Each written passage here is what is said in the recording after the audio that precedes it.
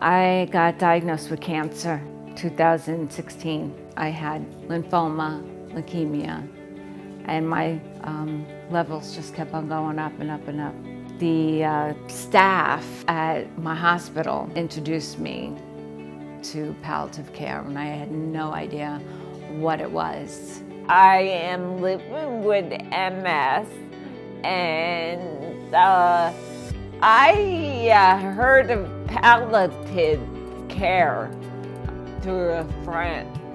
Palliative care is there to serve patients, to help them to feel the best they can, to help them to return to their lives, to live as normally as possible. We're able to see patients in the hospital setting, in Hackensack Meridian skilled nursing facilities, as well as a home-based palliative care program in Ocean and Monmouth counties.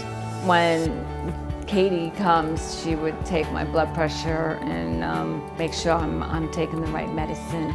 She would fight for me.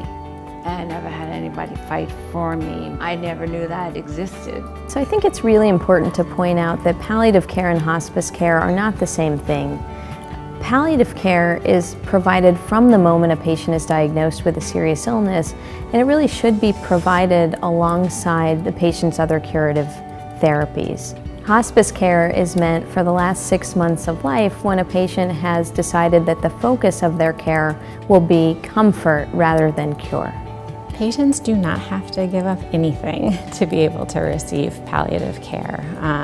We are specialists that can be a part of someone's care alongside their other physicians and care teams, and we really strive to coordinate with those other care teams to keep patients at the center of everything. Palliative care has really given me hope and motivation to be the best I can be. When it's offered to you, take it.